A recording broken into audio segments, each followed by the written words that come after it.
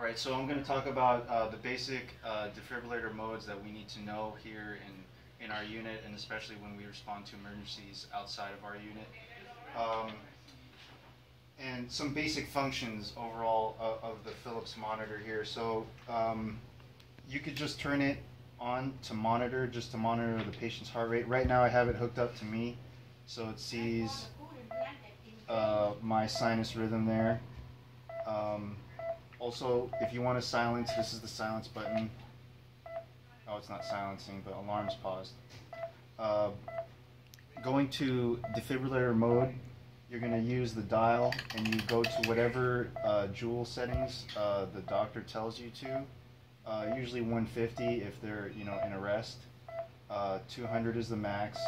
Say if you're doing cardioversion, you would still use the manual defib joule settings, but 15 seconds without sign of compressions. So if we were doing a cardioversion, like I said, say for example 100 joules is the first shock. You set it to 100 joules. You have your heart rate up, displayed on the monitor, and you want to sync. Oh, you know what?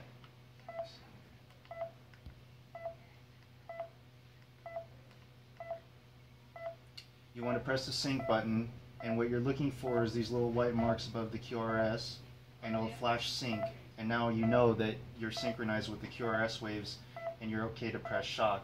Then you charge. I'm not going to actually do it. You press charge, it'll charge to 100 joules, then you press the shock and it should deliver a shock synchronized with the patient's rhythm.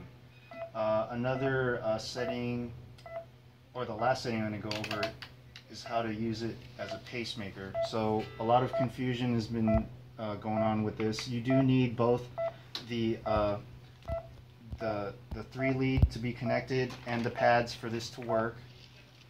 If you only have the pads on, it only works for cardioversion and defibrillation. It won't work for pacing. Okay, so you guys have to have the leads and the pads on. So right now we'll assume that we have that on the patient.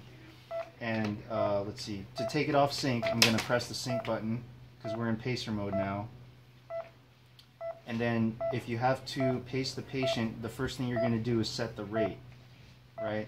So you do that by pressing down here at the bottom of the screen. You press the button here and use the arrows on the side here to titrate the rate up and down. Say they want the rate at 80, you can go ahead and titrate to 80 and then press the check mark to set it. Now you're set at 80 beats per minute, and then you need to set the output.